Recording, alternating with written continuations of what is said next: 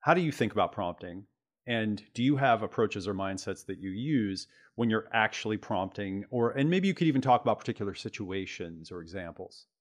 Yeah. So generally speaking, I think there's a lot to teach there and there's a lot to explore. But at the very base level, even when I use it on a day-to-day basis, I find myself just talking to it like a human. Hmm. And there's this very, very basic question and thing that I needed to clarify with myself early on, and that is because you see all these kind of like fancy prompts and approaches and personas and context and priming it with information and feeding it 5 examples or databases in advance, whatever. But at the end of the day, only thing that matters is that you get a result that you're happy with, right? Hmm. So that is one of the first things that one needs to realize, like what makes a good prompt, right? That's kind of a big question. And the answer is very simple. It's when you get a result that you're satisfied with, your prompt is good enough. So often a single sentence might just do it, right? But when that doesn't yield the results that it could be, there's that component of, yeah, you also need to be aware of what it could do, right? That comes with education.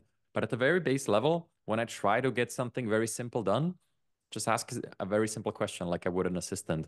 And then beyond that, I have certain frameworks and ways of kind of fleshing it out and adding the context it needs, and specific techniques to get more advanced results can help in certain situations. But in my day to day, whenever I encounter a problem, like for example, I was doing my accounting and I ran into a little problem with a calendar with like different conversion rates in it being transferred to Excel file, and I didn't just want to type it. I just told it like, can you turn this into Excel file? And it just did it, right? Like there's no need for the super advanced techniques if the simple one does it. Hmm. Um, so that's the first thing I would say. And honestly, that for most people, that unlocks like 60 to 70% of the use cases already, just Hmm. talking to it.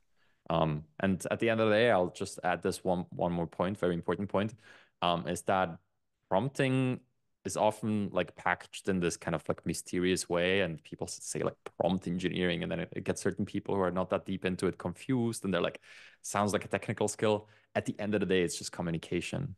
It's just good communication. The same things, same rules that apply to good communication apply to good prompting. Be concise, avoid ambiguity at all costs, right?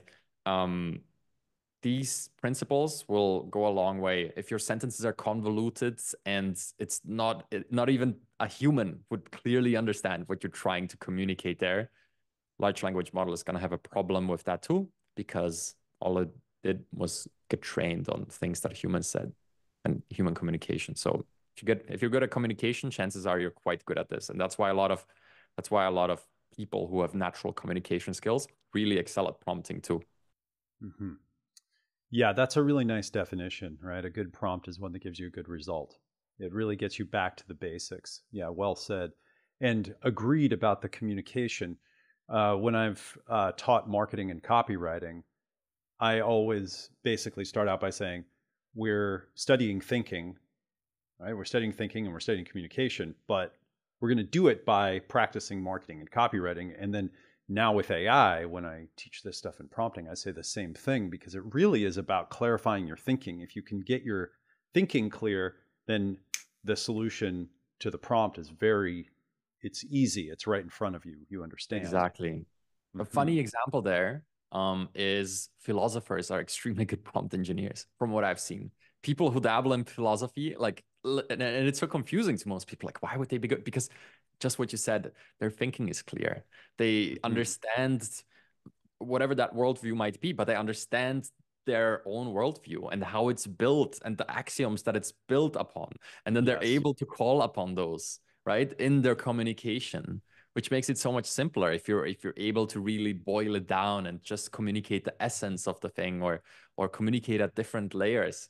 Um, that's what makes it really good. And I've seen some incredibly gifted prompt engineers that had a philosophical background. Hmm. So That's a good point. I hadn't thought of that, but I agree with you. I interviewed someone who had a philosophy background. He was great at his prompting. It's really clear.